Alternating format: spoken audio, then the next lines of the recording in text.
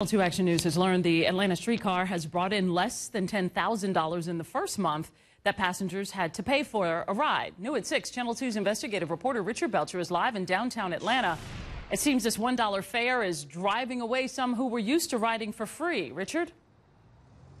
Yeah, Jovita, many of the people who are no longer riding are almost certainly the homeless who just can't afford the $1 fare. We also witnessed today a number of would-be riders who are having trouble buying their tickets at the machines at all of the streetcar stops. Net effect is that a system that costs about $5 million a year to operate, $5 million, brought in about 1/500th that amount in revenue last month. Today I'm going to pay the dollar because I have a dollar. We rode 3 separate cars today and saw a lot of empty seats. Riders who can afford to pay confirmed that $1 seems to be too much for a lot of people. When it was free, a lot of people rode.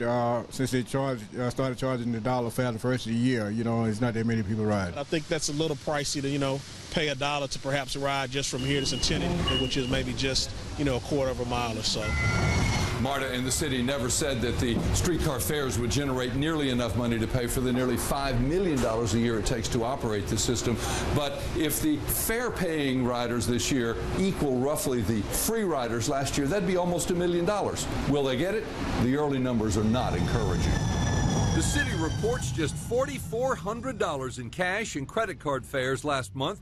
Based on incomplete information from MARTA, we estimate another $5,500 from Breeze cards for a total of just under $10,000 in January.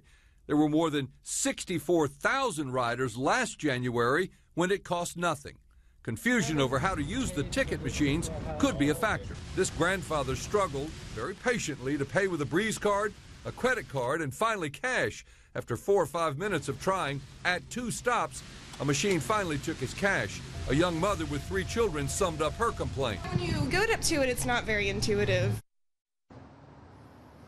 Okay, now to the numbers, the ridership numbers. The city stands by the figure of about 65,000 riders last January when it was free. Within the hour, we got from City Hall the unaudited, meaning the figures that are not final for last month. Only 22,000 riders. That is a drop in a year of 66%.